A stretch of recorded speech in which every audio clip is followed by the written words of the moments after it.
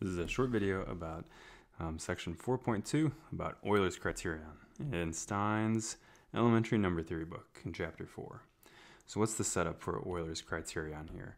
So we're going to assume that p is an odd prime and that a is an integer that's not divisible by p. Now remember in this section 4.2 we've been talking about quadratic residues modulo p, and quadratic non-residues, and of course the Legendre symbol, which is kind of a tool that is 1 if a mod p is a quadratic residue, or it's -1 if a mod p is a quadratic non-residue. So what Euler's criterion is it's kind of a neat way to see if a is a quadratic residue mod p. So Euler's criterion says the Legendre symbol of a mod p is 1. In other words, that says that a is a quadratic residue mod p. So just kind of shorthanding that. If and only if, so this is a characterization of what that means. If and only if a raised to the p minus 1 over 2 power is congruent to 1 mod p. This is the kind of thing that Euler is, just famous for. He's a genius. He's got all these kind of statements about what can you say about this set of numbers based on, this particular exponent, right? And so, again, based on this particular exponent here, this has big ties to whether or not a is a quadratic residue mod p. It's very Euler. All right, so what's the proof of this look like? The proof of this utilizes a lot of modern algebra. I'll try to fill in some of the details within maybe what you might, what we'll come across, but don't feel like you really have to wrap your head around everything that we'll do that involves a lot of modern algebra in case you haven't had it. But I'll try to give you the details as we see them. So what's the proof of this look like? So I am going to look at this function here. So it's phi, and it goes from the group of units mod p. Remember, this is a group. These are the units mod p, so the number is 1 through p minus 1. And the operation that I can do on these things is multiplication. So phi is a function from that to itself. And the way that we'll define phi here is phi of a should spit out a to the p minus 1 over 2, which is that power that I'm interested in. Now, it turns out that this phi is what's called a group homomorphism. And just to remind you, what does that mean? So the operation in both of these groups is multiplication. So to be a group homomorphism, phi has to satisfy the following. I need to make sure that phi of a times b should eventually be phi of a times phi of b. So in other words, phi should split. This should be similar to what we've seen because we saw that the Legendre symbol is a group homomorphism, because the Legendre symbol of like a times b over p is equal to the Legendre symbol of a mod p times the Legendre symbol of b mod p. And remember, that was lemma 4.1.4 that was in the previous video. So we're just going to try to utilize the same thing here, just get a handle on what this word means. What does phi do again? Phi takes your input and raises it to the p minus 1 over 2 power. So my input here is a over b. And so that would look like, well, a times b, my bad. So a times b, we'll raise that to the p minus 1 over 2 power. But think about exponent rules. When you do that, it doesn't matter what order I multiply these integers in, so I can apply this exponent to each of them in the order that I see them. In particular, this is a raised to that power times b raised to that power. And now if you think about it, what if I just sneak these parentheses in here? That's this guy. That's what you'd get if you just plugged a into phi. And what if I sneak these parentheses in right here? That's what you'd get if you plug b into phi. So what have I got? Phi of a times b, it definitely just split into phi of a times phi of b. So that's what it means for phi, again, to be a group homomorphism. Now we're going to bring in again. Remember that we said the Legendre symbol also acts like a group homomorphism, and we're going to denote the function that sends an integer a to its Legendre symbol mod p is this function psi. So I've got these two functions that are these two cool looking Greek letters that we're playing with here, and now we're going to compare them. The next thing I need to tell you about is, what does this KER thing mean? So any homomorphism has what's called a kernel. The kernel of a homomorphism consists of what are all the elements in the domain. So if I look at psi, the domain is this. What are all the elements in the domain that get sent to the identity over here in the codomain? Now, figuring out what the identity is, that depends on what the group operation is. The group operation here in this set plus or minus 1 is 1. The group operation is multiplication, so the identity is 1. So to kind of unpack, what does it mean for a to be in the kernel of psi? That means that psi of a should be 1. I want to know what are all the things, what are all the elements of z mod p z star such that psi of a is equal to 1. I want you to remember, though, what did psi do to things again? Psi just says compute the Legendre symbol of A mod P. So what have I got? If A is in the kernel of psi of A is equal to 1, which is the same thing as saying the Legendre symbol of A mod P is equal to 1. Remember that says that A is a perfect square mod P. In other words, A is a quadratic residue. What does that mean? That means that there exists some B such that A is equal to B squared mod P. So there's some B such that A equals B squared mod P. Now what we want to do is, let's plug in that for A. Let's bring that back here. Psi of A, I'm sorry, that's phi, that's not psi. Phi of A looks like, by definition, here's what phi does, takes it to that nice power, P minus 1 over 2. Let's do a little substitution, right? Here, I know that A equals B squared for some B, so I'll plug that in here. I'm going to do B squared to the P minus 1 over 2. You probably see, why is that cool? Well, because those 2's cancel now. So I get this is B to the P minus 1. What do I know B to the P minus 1 should be? B to the P minus 1 mod P? That's Euler's theorem, which tells me that this is equal to 1.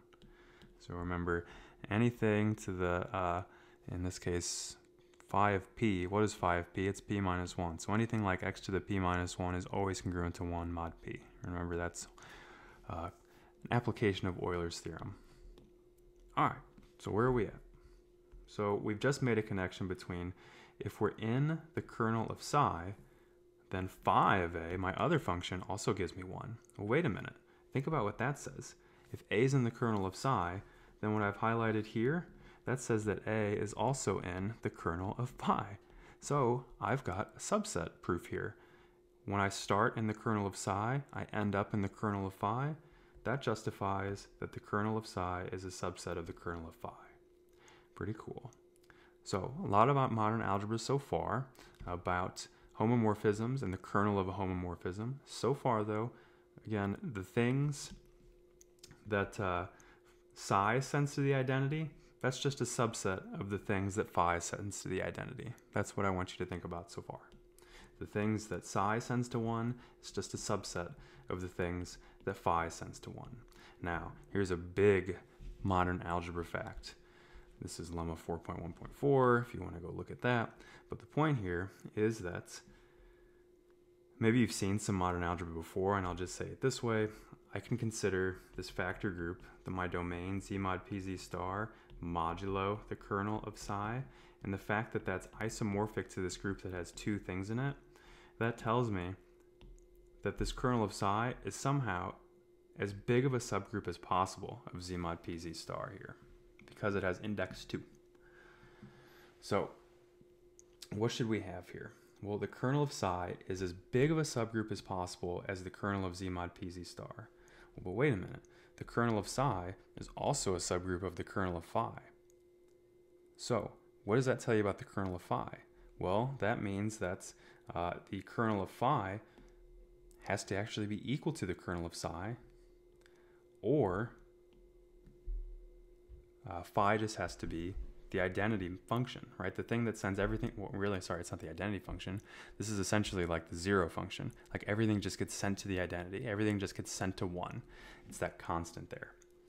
Cool. So that's again, because if the kernel of psi is already a subgroup that's as big as possible in z mod pz star, then anything containing it either has to be equal to it, or it has to just be the whole darn group itself, z mod pz star. That is what these 2 things say in symbols. Now what we'll do is we'll think about what are these 2 cases. Let's think about the latter case here. So if phi happens to just be the thing that always sends elements to 1, so that's kind of like the 0 function, everything just gets sent to that constant 1, the identity here.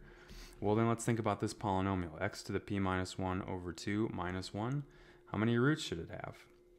Well, if phi is 1, then every a in that group just gets sent to 1. So every a would be a solution to this. When you plug in a for x, it would be a solution.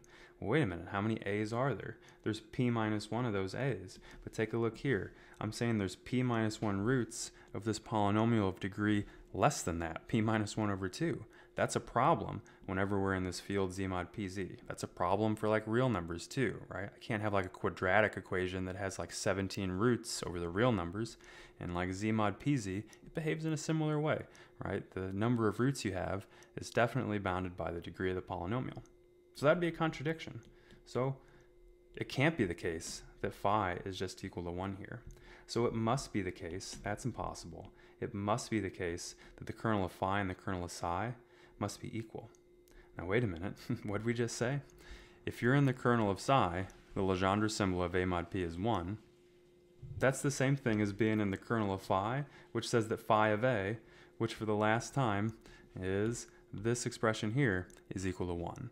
So we just proved that those two sets are equal, therefore this happens if and only if this happens. Now there's this neat way to, this gives you actually a nice way to figure out what is the Legendre symbol of a mod p. There's already the built-in function in Sage that does it for me too. But what we're going to do is we're going to use Euler's Criterion here to help me out here. So I'll define this function kr a comma p. Think about kr probably stands for kernel, I'm guessing. But what should it do? So if I take a mod p and I raise it to the p minus 1 and then cut it in half, p minus 1 over 2 power, if that's identically equal to 1 already, then I should just get 1, right? That means by Euler's criterion, if this happens, that means a is a quadratic residue. That means that the Legendre symbol is 1. Therefore, I want it to return 1. Otherwise, you should return negative 1. In other words, if you raise it to this power here and you don't get 1, then you're not a quadratic residue. And then what we'll do here is this little for loop right here that just says, all right, let's do this for the first few. Let's do this for a in range 1 to 5, and let's do this, say, for each a mod 5. And like we've seen before, I know that 1 and 4 are the only quadratic residues, and what do I see? That this new function captures that exact same information here. That 1 and 4 are the quadratic residues mod 5, whereas 2 and 3 are quadratic non-residues. Again, because it's computing the Legendre symbol here. So this is just, again, another way to think about how to compute the Legendre symbol.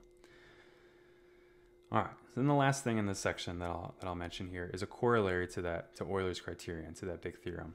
And so another way to think about the above is this equation, it's really like this congruence here, x squared is equivalent to a mod p. That has no solution if and only if, well, a to the p minus 1 over 2 is congruent to minus 1 mod p. And what does that tell me? That tells me that the Legendre symbol is always just going to be whatever a to the p minus 1 over 2 is modulo p.